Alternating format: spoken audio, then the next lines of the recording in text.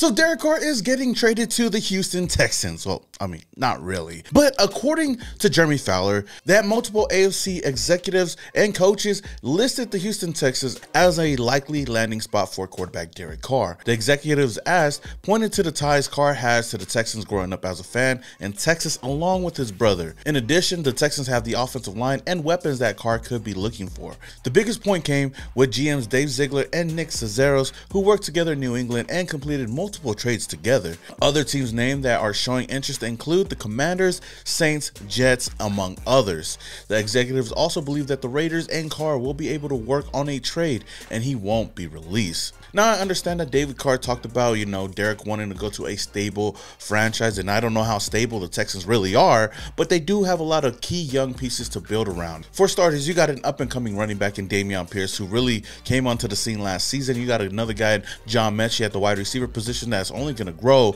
with a veteran wide receiver like Brandon Cooks. On top of that, they do have a solid offensive line to protect Derek Carr. Now, my biggest question in this scenario is Derek Carr willing to waive his no-trade clause in order to go to the Houston Texans? And what would they be willing to give up to acquire Derek Carr? Now, first of all, I definitely could see Derek Carr wanting to go to the Houston Texans. I mean, his older brother played over there, and I know he was a fan back in the days, and maybe he could turn that organization around with the right pieces. And two, I don't know how likely it would be for the Raiders to get that number 2 overall pick, even if we were to give them Derek Carr and the 7th overall pick. Maybe if we added some more picks later on in the draft, because I know we got a whole group of draft picks that we don't really need, maybe we could move up. And if we did move up, I would definitely take defensive tackle Jalen Carter to help bolster up this defense. But then again, if Tom Brady doesn't pan out and whatnot, or we don't go and get a veteran quarterback, who knows if Josh McDaniels and Dave Ziegler get their quarterback of the future in a Bryce Young or CJ Stroud. So as unrealistic as us getting the number 2 overall pick sounds,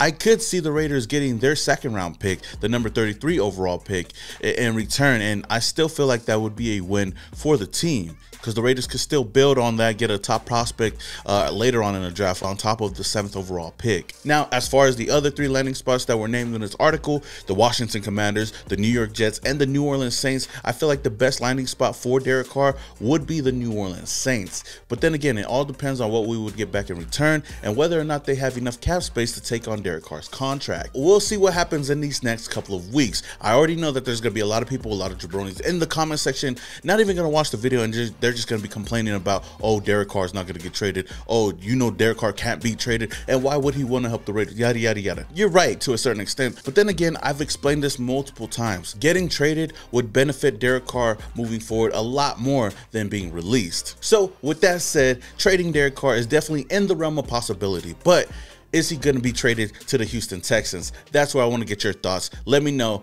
down in the comments below. Now, in some other quarterback news, let's talk about Aaron Rodgers coming to Las Vegas. According to Dominic Foxworth, he listed 5 likely landing spots for Aaron Rodgers, and one of those teams at number 3 happened to be the Las Vegas Raiders. And even though Aaron Rodgers is likely on the trade block, Michael Fabiano also added to this on Twitter saying, per Adam Schefter, the Packers won't trade Aaron Rodgers within the NFC.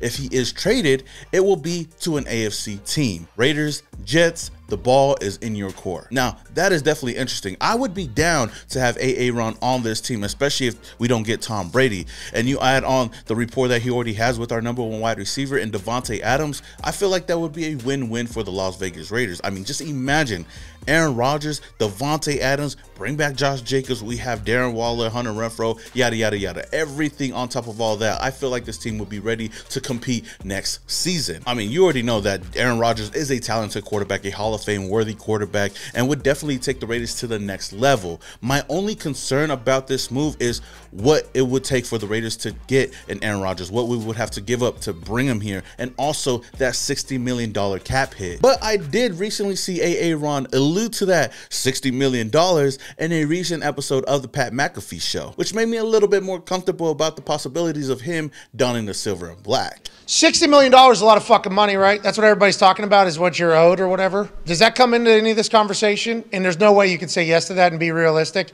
But is the contract like something that you have to think about in this whole thing? I mean, it's a lot of fucking money. It's a lot of money.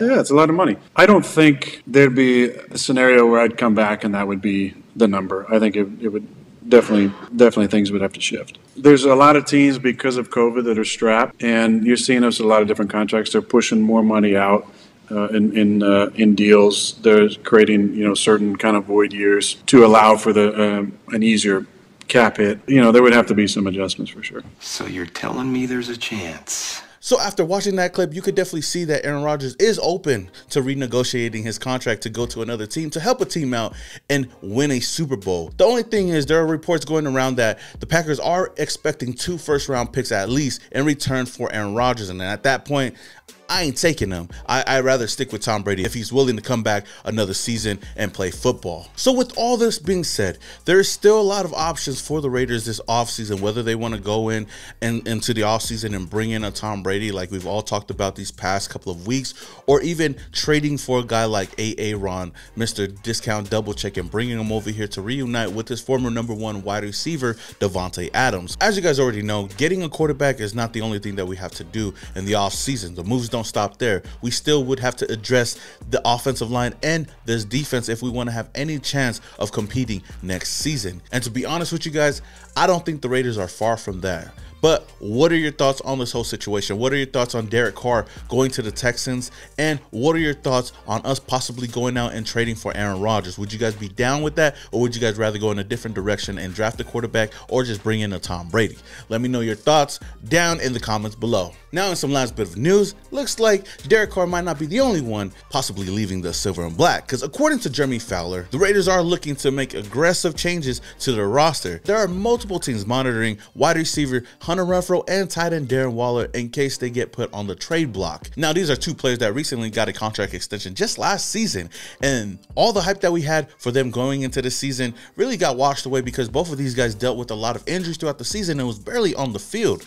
So that begs the question, should the Raiders move on from Darren Waller and Hunter Renfrow? My honest opinion, I don't think they should. I still feel like they should at least play this season with whoever we bring in. These are 2 really critical pieces to our offense, but crazier things have happened. So I want to ask you guys, Raider Nation, do you feel like the Raiders should trade tight end Darren Waller or wide receiver Hunter Renfrow this offseason? Let me know your thoughts down in the comments below. All right, Raider Nation, that is all I have for you guys today. If you guys enjoyed this video, don't forget to hit that like button. It does a lot for this channel. Also, if this is the very first time you come across my channel and you love the Las Vegas Raiders, then hit that subscribe button, hit that notification icon bunch to notify you guys when I upload more videos just like this. Until the next video, this is your boy Samo Raider, and your boys, yeah. Started off in Oakland, now we here.